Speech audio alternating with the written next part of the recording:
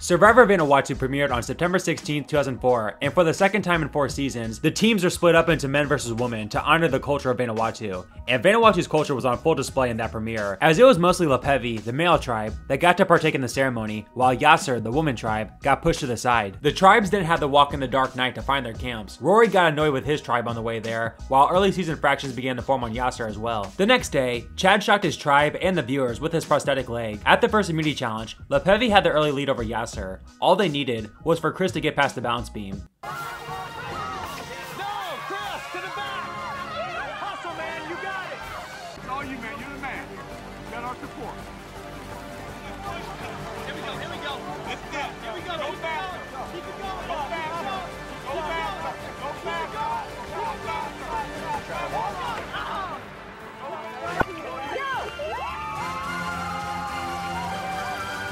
Across the finish line, the women win the first challenge. Reward and immunity. Chris's epic collapse allowed for Yasser to make a comeback and steal the first immunity of Vanuatu. So, this should be easy. I mean, Chris is already not exactly the most athletic guy in the world, and to be the sole reason why his team lost immunity had to be enough to send him home, right? First person voted out of Survivor Vanuatu Islands of Fire. Brooke, need to bring me a torch. Yup, unbelievably, Chris managed to avoid being the most laughable first boot of all time, as the older and out of shape guys, consisting of Chris, Rory, Chad, Sarge, and Bubba, formed an alliance before the season even started against the stronger and younger guys, and they chose to target Brooke for being the laziest out of the 4 in the minority. Knowing they're in the minority, the strong guys desperately tried to find a way into the majority, who call themselves the Fat Five. On Yasser, we see 2 sides start to form, as one side is led by Amy, and the other side is led by Mia. The opposing sides are classified as the older woman versus younger woman, even though Amy was in the older group while Lisa was in the younger group, despite Lisa being 44 and Amy being 31. Anyway, Yasser would win reward, but Lepevi would go on to win immunity, sending Yasser to their first tribal council. Going into tribal, Dolly appeared to be the swing vote between the 2 sides, with Eliza being the target for the older group and Leanne being the target for the younger group. However, not wanting to put her faith into Dolly's hands, 21-year-old Eliza teamed up with the older group to save herself to take out the swing vote Dolly in a 5-4 vote. Dolly, the tribe has spoken. Despite voting with the older group at the last tribal, Eliza still connected with the younger women more, and pledged her allegiance to them once again. The age divide on Yasser escalated, as Mia and Twilight got into a heated fight. You take the martyr and you play on that role. If you were not here, we would still have fire and shelter and food. That's it. We tell you, you stay here 5 minutes, then your asses go down in there in the ocean, so don't give me no bitch, It's your because only I will card. whoop your butt. It's your only card. Keep playing it. At the immunity challenge, Jeff announced that both tribes would be going to tribal council to vote somebody out. The team that won the challenge would compete for individual immunity, and the winner would not only be safe at their tribal council, but would also get to save a player at the opposing team's tribal council. Lepevi won the challenge, and John K won individual immunity, securing his safety from the Fat Five. John also got to spend the day at Yasser's camp to help him with his decision. The producers were probably really hyped that John won, as he was literally a part-time model, spending the day with an all-female tribe. Maybe he would use his good looks to his advantage? Maybe one of the females would try to make a cross-alliance? Well, none of that happened, as John didn't mess around at all at Yasser, as he wanted to know what the alliances were straight up, and the woman eventually caved, telling him that there was an older and younger woman age gap. On Lepevi, Rory was terrified that the Fat Five would turn on him due to his loudmouth personality, but at Tribal, the Fat Five held strong and voted out JP in a 5-3 vote. JP, tribe has spoken. At Yasser's tribal council, not wanting to stir the pot, John gave his immunity to Amy, who he knew wasn't in any danger whatsoever. Due to their fight and general disdain for each other, Twilight and Mia were the targets for each side, and it looked like we might get a 4-4 split. However, Lisa, finally realizing she didn't belong in the younger group, flipped to the older side to take out Mia in a 5-3 vote. Mia, the tribe has spoken. Thanks. Kick ass, ladies. With 2 big flips happening at both of Yasser's tribal councils, nobody knew who they could fully trust at this point. But Yasser didn't have to think about another tribal, as they won both the reward and immunity challenge, sending Lepevi back to tribal council. Brady and John knew it was between the 2 of them, so Brady tried his best to make himself valuable for the tribe, and tried to catch some fish. However, he brought back a small batch, which ironically, might have made him seem even less useful to the men. And at tribal, even John sides with the Fat Five to send home the legendary Brady Finta. Brady, tribe has spoken. The tribes must pick a tribal chief to begin episode 5. The men choose Sarge, while the women choose Scout. The role of these two is that they will be tribe captains for the upcoming tribe swap, with Scout picking the tribes, and Sarge getting to choose which tribe he would lead. In the end, the new Lepevi tribe consisted of Sarge, Chad, Chris, John, Julie, and Twyla, while Yasser 2.0 was Amy, Lisa, Scout, Leanne, Eliza, Bubba, and Rory. The tribes then competed in their first challenge, to which Lepevi won, and got the chance to bond as a new tribe over Pringles and beer. On Yasser, Rory and Bubba knew they were in deep trouble, and in an act of desperation, Bubba tried to reach out to his old allies to protect him. Chris, think about the merge. Lepevi would once again win, sealing Bubba's fate, as even though Rory was more annoying than Bubba, Ice Queen Amy could not overlook what Bubba did at the challenge, sending him home in a unanimous vote. Bubba, tribe has spoken. Knowing he didn't have much to lose, Rory didn't hold back and gave Yasser a lecture on fairness. God, Rory is such a gem. On Lepevi, Twyla and Julie knew they were obviously in trouble for being the only two females on the tribe. However, Twyla bonded with the older men on Lepevi, while Julie used her sex appeal to her advantage. I like flirting. I like to flirt all day long. It just comes naturally, just like with me. I don't know. It's how I connect with people. I don't know. It's just a natural thing. Just my butt, though. Nah. It looked pretty good. I mean, I took a quick peek, but I wasn't gonna stare at it, but it looked real good. I mean, if you got it, sunbathe it. Lepevi would once again win both reward and immunity, sending Yasser to their second straight tribal. Leanne cost the tribe the immunity challenge, Eliza was still annoying everyone, and of course, Rory was the last guy remaining. I wonder which one of these three will go home. 7th person voted out of Survivor Vanuatu. Lisa, need to bring me your torch.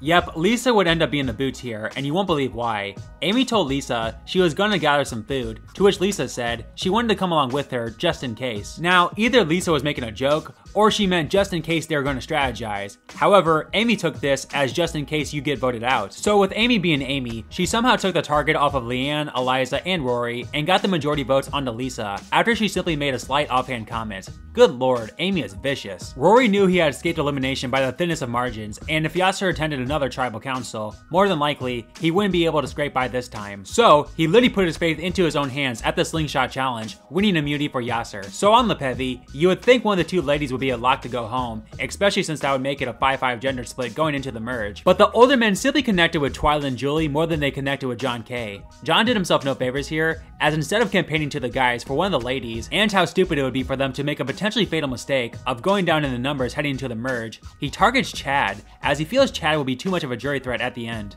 Can somebody tell John is still the freaking pre-merge? This all but sealed John's fate, as he was voted out unanimously. John, the tribe has spoken. It's time for you to go. Take it easy.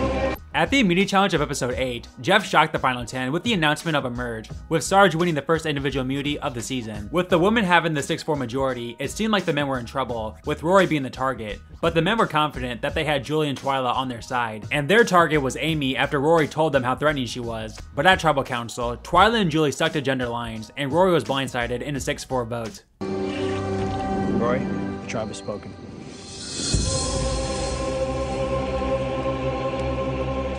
With Chris, Sarge, and Chad on the outside, there was little they could really do. It was clear to them that Eliza was an outsider, and tried to use that to their advantage, whether that be getting the girls to vote out Eliza, or getting Eliza to join their side. But in the end, they just simply couldn't get the numbers, as Sarge and Chad became the first and second jury members respectively. This brings us to the final 7, which in my opinion, is one of the greatest episodes in Survivor history. This episode featured the loved ones visit, and both the contestants and their loved ones would compete in the immunity challenge. Chris knew he had to win, even saying that to his wife during the challenge. However, with the help of her girlfriend, Amy won immunity. So, Chris looked to be all but done for, right? Well, not so fast. After being a pain in everyone's ass for the past month, the woman finally had enough of Eliza, and figured sending her home before the final male would show Eliza just how much they resented her. So, Eliza's now the easy boot, right? Well, not so fast times 2. Knowing they're at the bottom of the Amy, Julie, Leanne trio, Scout and Twyla, who have been close allies all game, made a pitch to Chris to work with them in the endgame, and that they could blindside Leanne tonight to take over the majority, but it was up to him to convince Eliza of this plan. Chris told Eliza of this massive opportunity for the two of them to go from the bottom to the top, but Eliza was still unsure of what to do, as she did not trust Twyla in the slightest. But at Tribal, with really no other choice, the unlikely 4 of Scout, Twyla, Chris, and Eliza banded together to blindside Leanne in a 4-3 vote.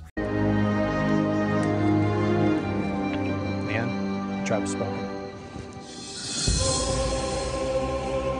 Seriously, what an unbelievable vote. Coming into the episode, Chris and Eliza were pretty much all but guaranteed to be the boot. And if a flip did happen, you would expect it to be on a power player like Amy or Twyla. Yet, it was Leanne of all people that would somehow be the boot in all this craziness. Just freaking wild how this vote came together. And yeah, speaking of wild, Amy is shocked at this development as she had been in control all game, and now suddenly, she was on the bottom in the blink of an eye. At the reward challenge though, Amy got exactly what she needed, as her, Eliza, and Chris won reward. Amy apologized to Eliza for being so cocky all game, and desperately tried to integrate herself back into the majority. This made Eliza think twice about her game, as yes, Amy had turned on her, but still, she had a lot more in common with Amy and Julie, as opposed to her new alliance members of Chris, Scout, and Twyla. At the immunity challenge, it came down to Amy and Chris, and unfortunately for Amy, she couldn't save herself from the chopping block, as Chris won his first immunity. The majority 4 planned to vote for Amy, but were worried Eliza would flip to Julie and Amy's side, and at Tribal, Eliza even reminded Twyla of how untrustworthy she was, as she called her out on her broken promise she made with Amy. But in the end, Eliza reluctantly used her head over her heart and sent Amy to the jury in a 4-2 vote. Amy, Travis spoken. Twyla was beyond pissed at Eliza for calling her out in front of the jury. This was exactly what the outsider Julie needed, and she aligned with Eliza after this, as the two of them agreed that Twyla must be next to go. Things got even better for Julie as she won the final 5 reward challenge, and smartly brought Chris with her on reward, as all of a sudden, he was now the swing vote. Julie tried to use her flirty personality to persuade Chris to join her and Eliza's side, but Chris assured Scout and Twyla that he was with them when he returned. At the immunity challenge, Eliza secured herself a spot in the final 4, with her first immunity win. Both pairs of Twyla and Scout, and Julie and Eliza, campaigned for Chris's vote. At Tribal Council, Chris smartly stuck with Twyla and Scout, the weaker pair, and far more hated than Julie, as she became the 5th member of the jury. But hey, she got the real prize in all of Survivor for female players, as she and Jeff dated for 4 years. Julie, Travis spoken.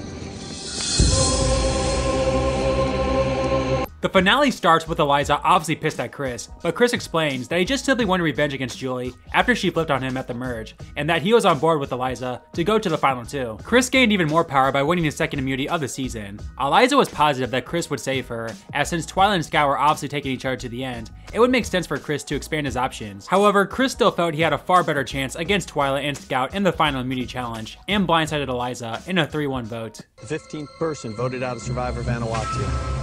Eliza, need to bring me your torch.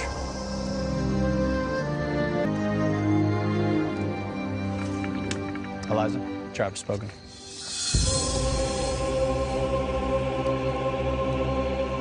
The final 3 are awakened by Jeff on the morning of day 38, where they honor their fallen comrades before entering their final immunity challenge. The 3 had to hold a bow and arrow for as long as possible in a warrior pose. Scout obviously dropped out first, and after over an hour, Twyla slipped, giving Chris his 3rd and most important immunity. And at Tribal, knowing Twyla would be far more hated than Scout, Chris used his soul vote to eliminate one of the greatest old players in Survivor history, in Scout Cloud Lee. 16th person voted out of Survivor Vanuatu.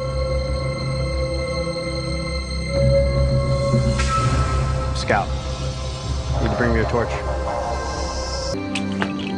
Scout, Travis spoken.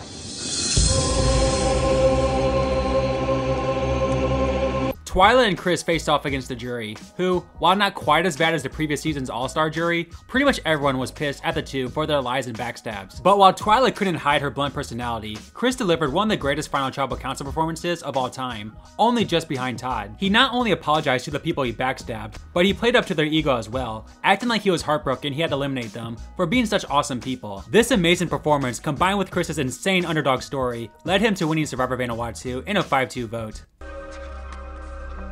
The winner of Survivor Vanuatu.